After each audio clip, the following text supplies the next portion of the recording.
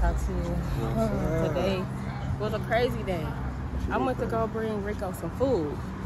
And I bop over there and see this nigga over there, he and ha with the next bitch. And I was just like, wow, that's crazy. You sure just went like a co-worker? No, I'm pretty sure it's that one girl that everybody be talking about, that you see him with her and stuff like that. That really pissed me off. I'm trying to do something nice for him.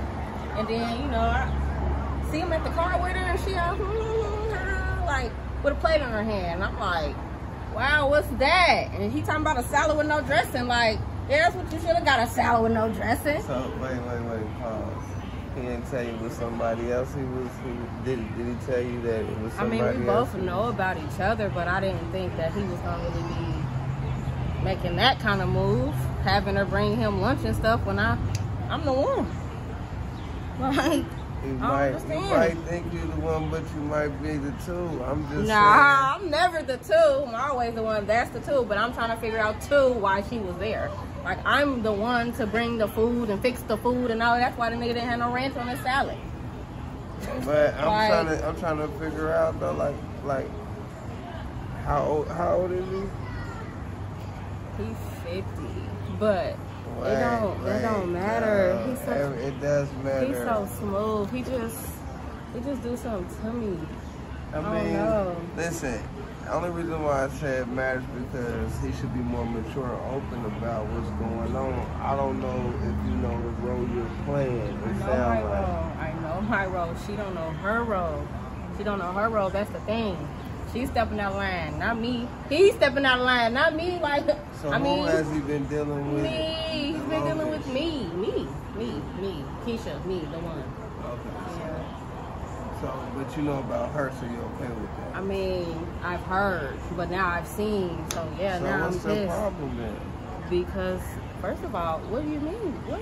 Well, right now it's kind of seemed like you don't know your self-worth, Betsy, and I just got to be honest because the only reason why I say that. Yes, I do. Because listen, if he already told you about the number 2, why act surprised? Why are you acting surprised about something you should expect? Well, first of all, I was supposed to be the one bringing him lunch, not her. So I don't even know why he would even have her pull up like that anyway, knowing I'm on the way. I get that, but at the same time, what I'm saying, knowing your self-worth, are you the type of woman that's able to have like a sister wife? Because I'm saying this is things that you got to ask yourself. No such thing. No, we're not doing that. Well, if you're not doing that, I don't think you should be investing time with him, honestly. I've been with him for like 4 years, so sounds like she probably just came along. That's what I'm hearing and finally seeing. Because well, I'm not saying give up on him, but I'm just saying if you're going to allow him to see other girls, I don't allow him to see nobody. This is something that he think he can do, but I'm going to put an end to it. But he only can think he can do it if you only allow it. So that's what I'm saying. I ain't trying to tell you nothing you want to hear. I got to tell you what you need. I guess you're right. I don't know. I'm gonna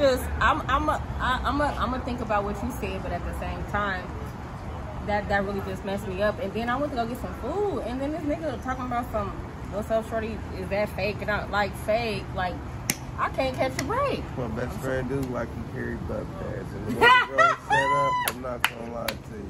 Not butt pads. BBL's her trend, so I mean.